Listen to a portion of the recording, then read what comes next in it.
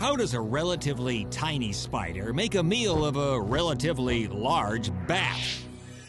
First, the spider, in this case an orb web spider in southern Belize, creates a sticky trap directly in the flight path of the victim.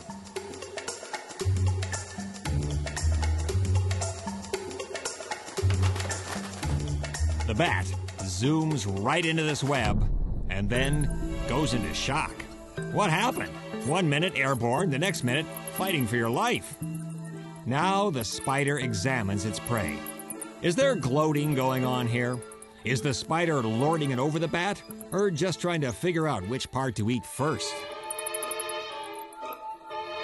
The spider sprays silk from its spinnerets, sealing the bat's fate. Turn out the lights, the party's over. Now the bat is cocooned, and the spider administers death by 1,000 bites.